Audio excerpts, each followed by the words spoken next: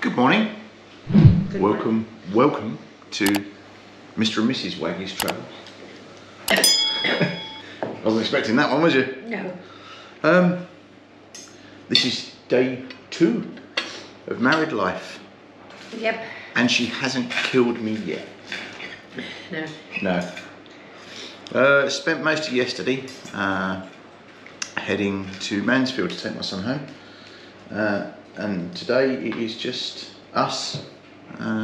We've still got Megan and Frank in the house. We've woken up to snow on the mountain. Snow on the mountain, so I'll show you that before. But today we're off to a railway, which is about 14 miles from where we're staying, near Barmouth. Begins with a T, Talyllyn Railway. You got a clue, have you? There is a Fairbourne Railway, which is literally just around the corner. I'm in love with this house. It's gorgeous, isn't it? Yeah. I mean, definitely want to come back here again. Yeah. If I can organise another family trip. Yes. So anyway, we're just about some breakfast, and then we are going to head off out to the railway. So a normal Waggies travel. Not quite normal, is it? Why is it not normal? Because I'm a Waggie as well now. Oh, you're officially a Wag? Yes. Yes. So it's only been 2 years in the making. So We're here at last. we are.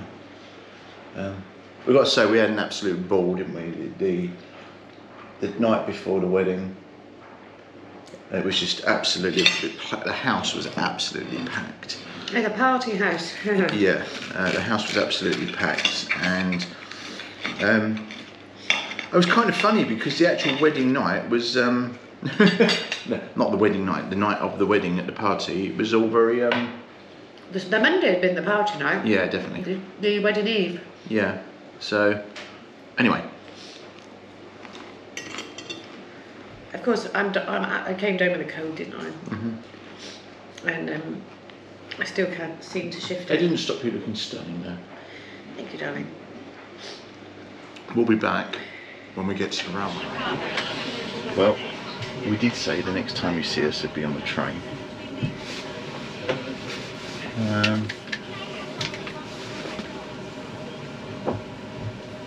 And we're on one. Trouble is, I can't pronounce the name of the railway. I can't pronounce the name of the railway. Can you? That's the word pronounce. We're on this railway here. I'm taking this off. Just going to come out. Right. So this is a view from our window.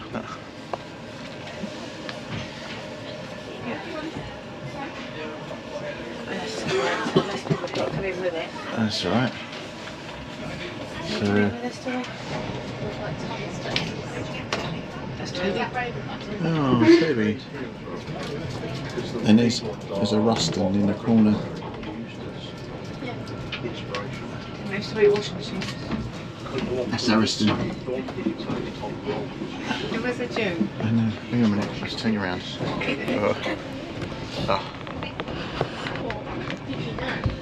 We must be getting. This must be like the works area. Always lubricants. Oh. Yeah, there's a little station.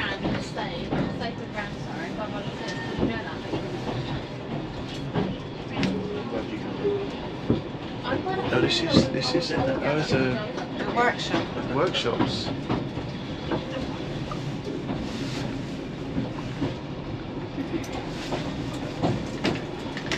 Limit of shunt. Leave that language to me. Oh, but look at the views. Look at them views of the trees. We've got out there yet. There we go. The sun is shining. And the steam is steaming. I love it. This is a good way to travel now.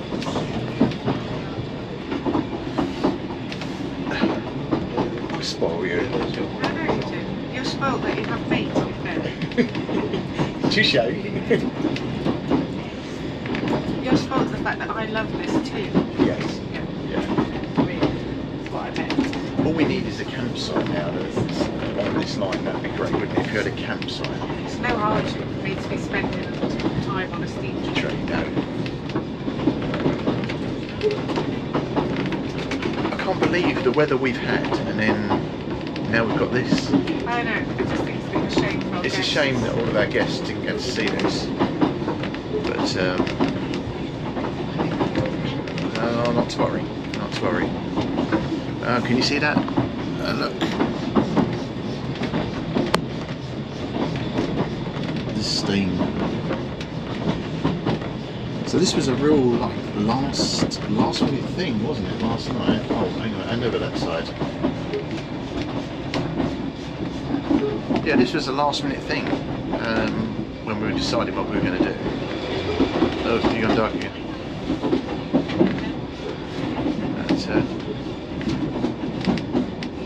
Right, let's keep going. So I just made a joke about all we need is a campsite, and I couldn't get the camera out in time, but we've actually just passed a campsite with its own station. It's absolutely I can't believe it. After the hecticness of the last few days, this is lovely. This is most welcome. This is absolutely most welcome. Oh dear. There's a lot of sheep here.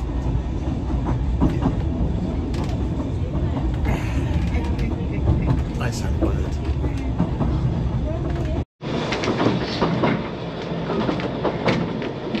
There's sheep all trying to run uphill.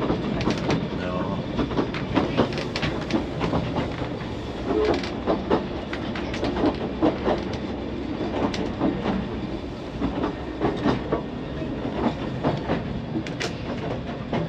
Oh, he's loving it. Like that big red nose. No, you're right, Concord. There's all snow up there. Oh, I'm going to sit in a minute. Oh, wait. It's like a passing loop by the looks of it. A what? A passing loop or sidings or something. How far does it go then? I have absolutely no idea. So does it go so far and then turn round and go?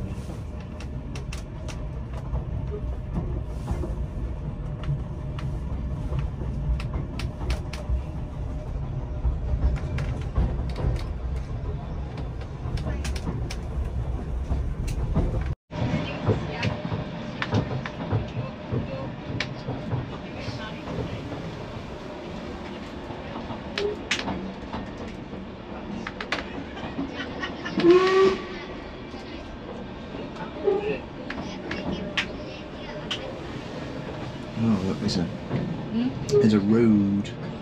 That's why he was whistling.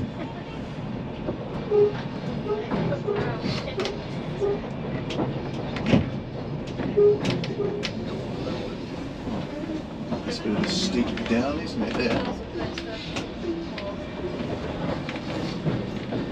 The guest house.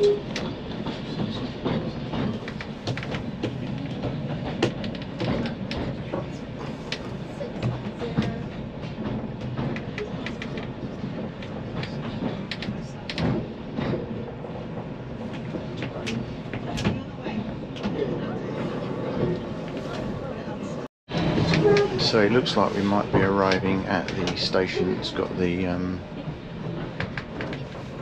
canteen. Yeah.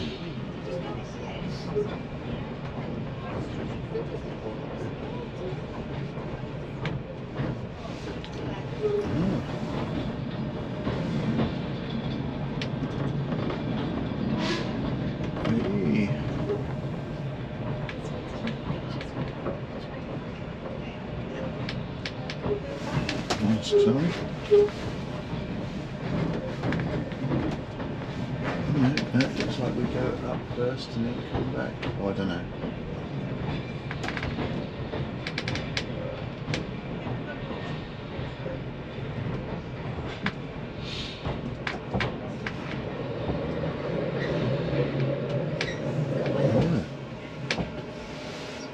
Oh, we stopped. Oh. Help me out. Right. Attention. There is me thinking that we could get off here, but apparently it goes up to the next station, comes back, and then waits here for half an hour. So, and Winnie is, look, Winnie's seen another dog. Winnie. So when we get back, we're going to have some food. Unlike us. Unlike us to eat. Yeah. Right. We'll show you when we get back.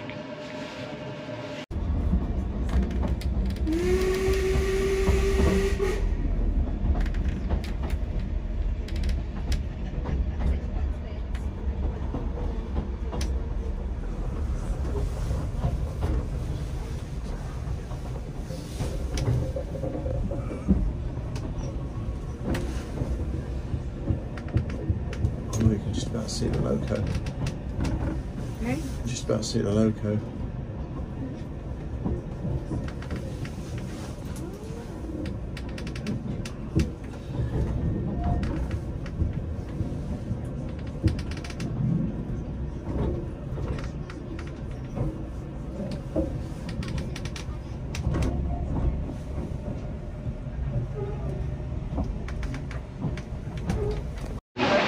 Watching it now. See you in a minute. Nanny's coming now. Nanny's getting the boys to come.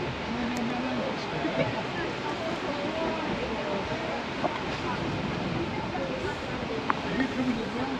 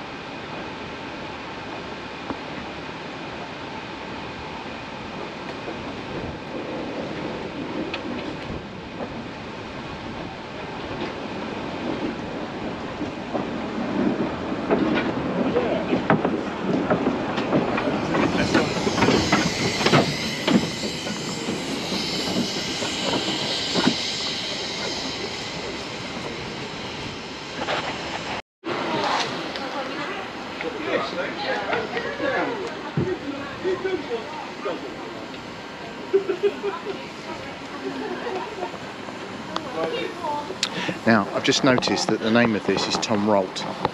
Tom Rolt, if I'm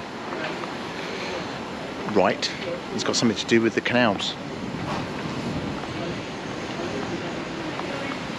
What a lovely, lovely little loco.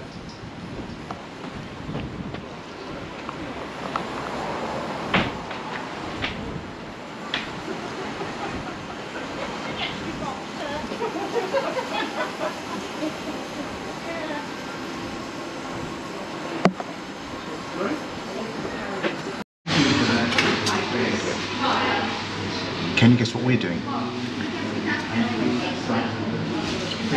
We don't do this very often.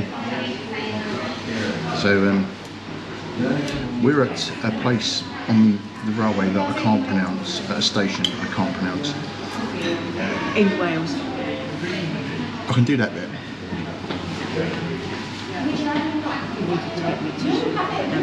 We've got about 15 minutes before the train leaves. I'm going to go and get tissue. Back in a minute. Napkins up there or not?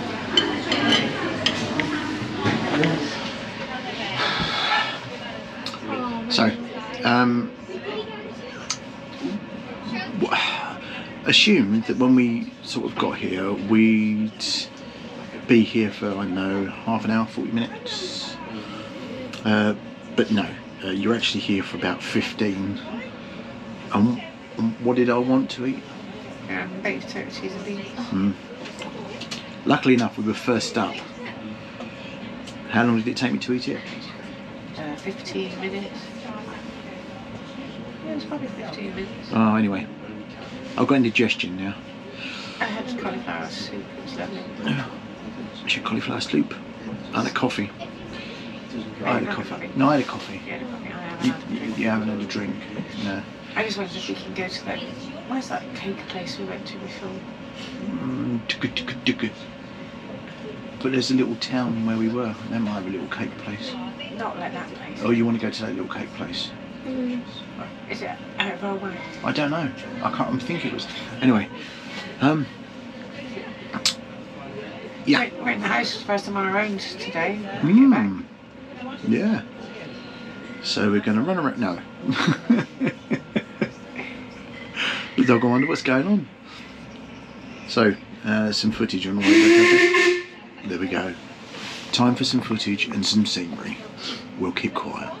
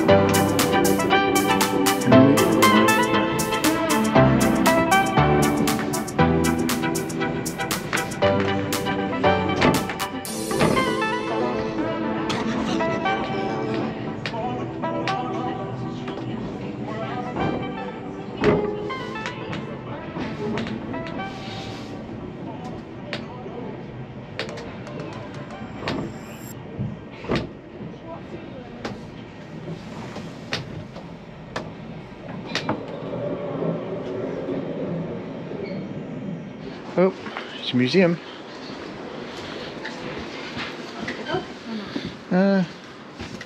Says no food and drink.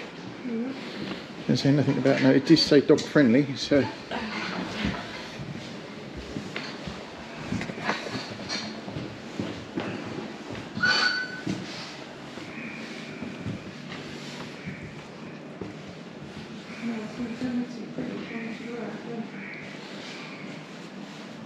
This is it.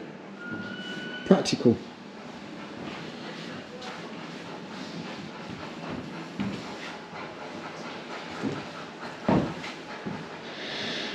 Oh, it's having a bad hair day. Yeah. Firing the loco. Injecting water into the boilers. I've just had to change cameras because the GoPro's run out of power. Really should have bought one with me. Spare battery, that is. Anyway, this is a museum.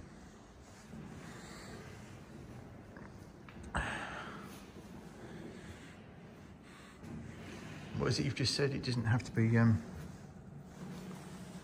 have to be pretty. No, that first one. Yeah. You have to be pretty. Just practical. Induction, compression, power, exhaust. There you go.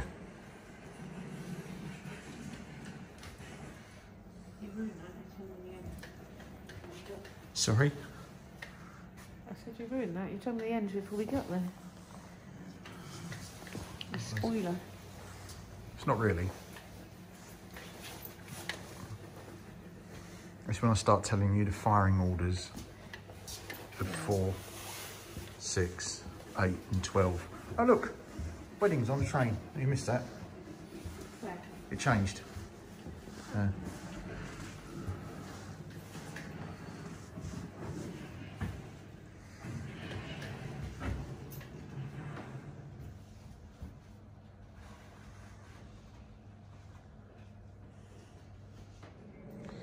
Let's just come out a bit with that and you can see a bit more.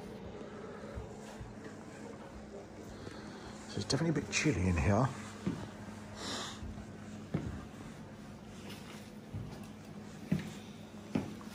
The Hunslet Loco Company. The unfit loco company. Hunslet.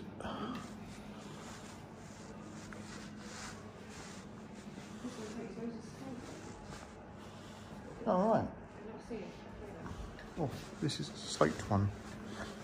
Oh yeah. And it is that powered, it must be. It's a host wagon. Host wagon. Oh, what a name for a loco, look at that. That kind of sums weenie up, doesn't it? Rough pup.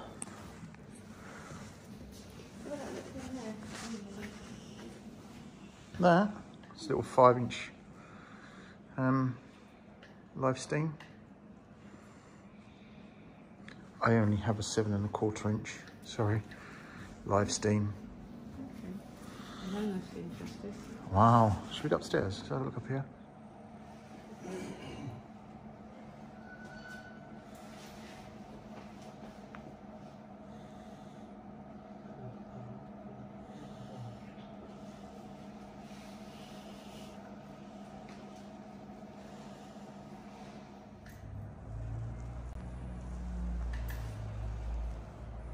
Look at that, the man who invented Thomas the Tank Engine.